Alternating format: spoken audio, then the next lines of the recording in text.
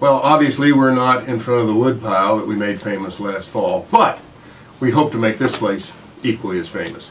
Welcome to the University of HD Radio. I have my associate professor here with me today, Kelly Jarvis, who is a marketing person for iBiquity, which is the company that actually created the technology of HD Radio.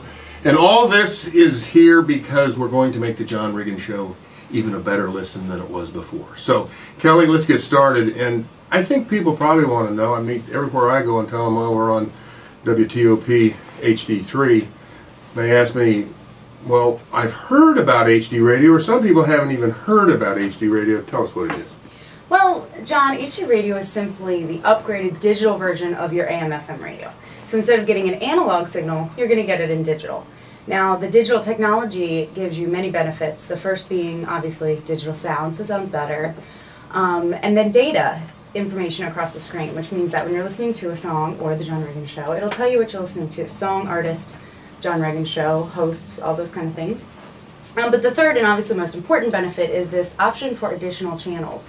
What the digital technology gives you is these radio stations across the country, including WTOP, the opportunity to broadcast new and different unique formats on those HD2, HD3, and HD4 channels. In Washington, D.C., what you're looking at is taking what would be 22 HD radio stations and turning it into actually 41 with 18 new different opportunities to listen to radio. So if I'm a consumer and I know that the John Riggins Show is getting ready to launch on HD3 with WTOP, and I don't have an HD receiver, what do I need to do?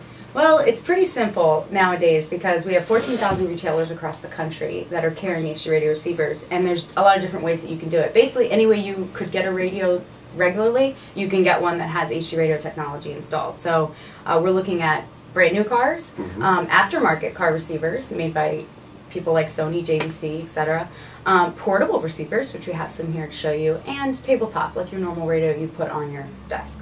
Now, and the one thing that people need to know is that it's a one-time buy, regardless of what level you get in at. You can certainly get the system that's integrated into your sound system at home or your home entertainment system. You can get a tabletop system at home. That kind of knocks that part out. Your automobile, basically same type of deal, an app that you can put into your existing radio or get a completely new radio. Absolutely. And then, of course, you've got your personal devices, which you got smartphone applications, and then you actually have the actual HD receivers themselves that you can carry around. But it's a one-time expense. After you put the money up for this, there's no monthly fee. Absolutely. It's 100% free, just like AM/FM radio. It's just better quality, and it's just a one-time upgrade. So show us some of the things that you have here. Sure. Well, the smallest and most inexpensive way to get HD radio at this time is called the Insignia HD Radio Portable Player, available at Best Buy. Fantastic little device. It's simply a radio. So as you take a look. Pretty simple. Yeah, pretty simple. We also have HD radio technology standard in the Zune HD. So if you like the Zune product, turn it on for you here. Microsoft makes this, Zune HD. It's available in various retailers across the country. And then we also have a fantastic adapter for the iPod Touch and the iPhone made by GigaWare, which is actually a Radio Shack brand. So walk into any Radio Shack across the country, you get this little guy, and you get this app free on the iTunes Store. Well, I think in closing, Kelly, what looks to me like is if somebody wants to start exploring the other channels that HD Radio is providing with their local stations, they've got the option to pick up a personal device that they can either apply to their phone or something, a receiver that they can carry around. They've got their home applications they can use, whether it be something in their sound system or home entertainment center. And of course they've got their tabletop applications, and then of course the automobile, basically same thing.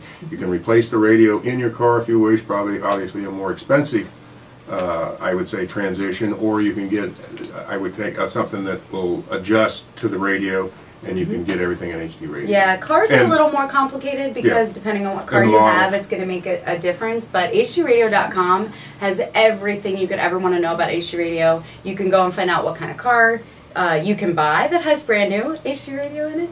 Yay. Well, standard. I'm sure that the Obama administration would like to see the auto industry get yes, kicked wouldn't up a that little be good? bit. So if that's your excuse for buying one, then so be it. We're 100% behind it.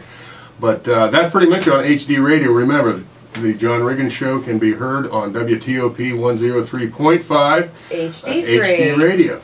Better than that. Kelly, thanks so much for coming in. Thanks for having me. My pleasure.